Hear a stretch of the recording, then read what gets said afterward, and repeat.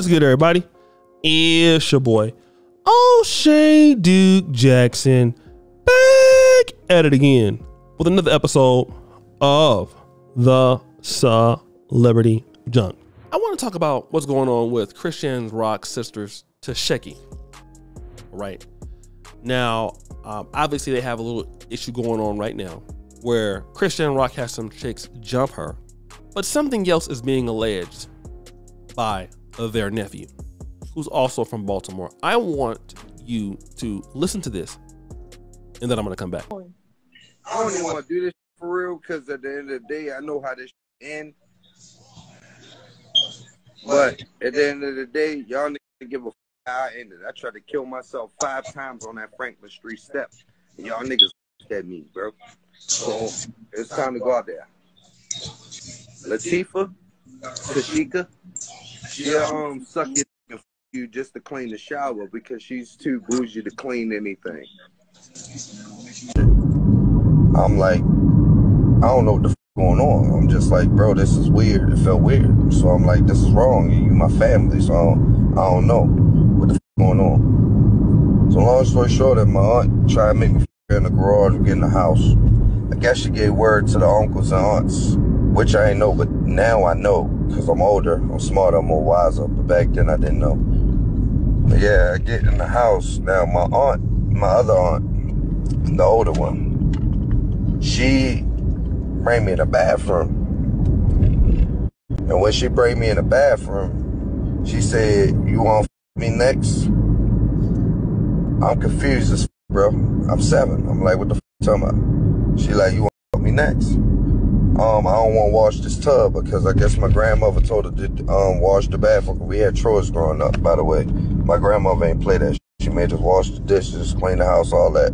Now, what I'd like for you to do, if you can, if you're a black man, I want you to do something for me, please. I'd like you to go to it's on site.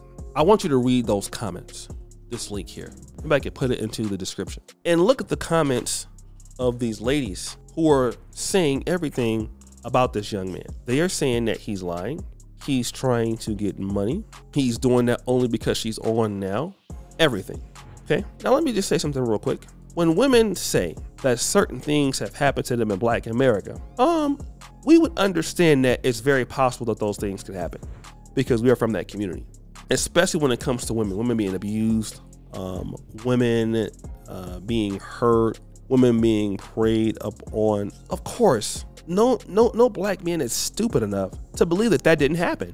We know that this stuff happens. It's a fact that it happens. Now, it could be that that particular woman, it might not be telling the truth about that particular situation, but we know it happens. Here's something that you never see. Women, for the most part, ever having sympathy, okay? Ever having sympathy for what? For what men experience in Black America. How many men have talked about without and with fear of backlash, okay? Fear of chagrin. How many of them have discussed this idea that, you know what, I've been abused by somebody in my family? It could be sexually, it could be physically. But most black men, because of the backlash and because it's not manly to talk about this, they'll hold it inside. When they do talk about it, there is no sympathy, especially from the opposite sex. They are always told they are liars, they are cheats, they're crooks. You're not telling the truth about this particular situation. That didn't happen to you. Your mom was good. You're lying. You're not telling the truth. You're not telling the truth about this and that, or that and this and all of these things.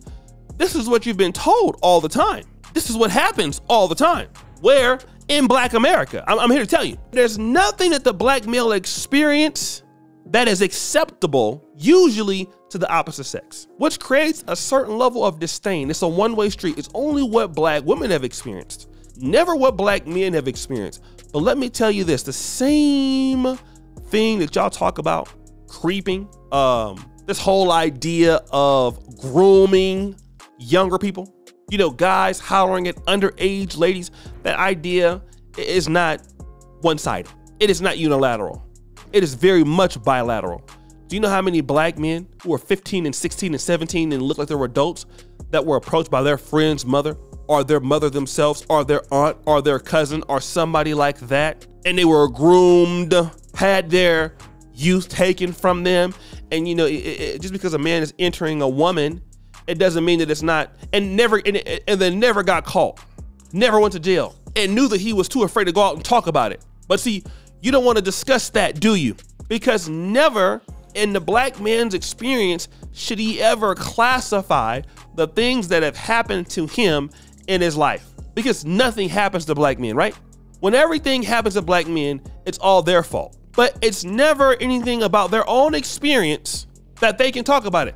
Because then you're woman bashing, your wife beats you, hits on you, things like that. Now it's you know, well, we don't know anything about that. What are you talking about? My friends don't act like that. All the black women I know don't act like that. Is that what they say? Yeah.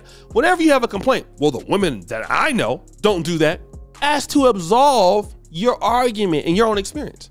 Well, the girls I know, my friends, and like that. We're not talking about your friends. What does that have to do with what we're talking about? There are many black men that have been abused by their wives, have been beaten, didn't even think about raising a hand back, have been emotionally tortured, have been cheated on, have not once hit that woman at all, despite the abuse. In sexless marriages, the wife is cheating with somebody else. That man is still there paying the bills. That man is still being a father. Wife is sick, he's still taking care of her on her period, all kind of stuff. Because of fear that, you know, you're gonna take the kid from him. But see, those stories don't get told in black America for good reason. We know why. They're not supposed to get told, right? That's the point. It's not supposed to be told, all right? Black men's experiences are not supposed to be talked about. Always supposed to be discounted. To the abuse, to what has happened to him in relationships. You talk about what happens in your relationship with black women. Whoa, what kind of black woman were you dealing with? Huh, what kind of chicks you're talking about, bro? Wow, you're dealing with chicks like that? What's going on with you? What kind of women are you talking to, man?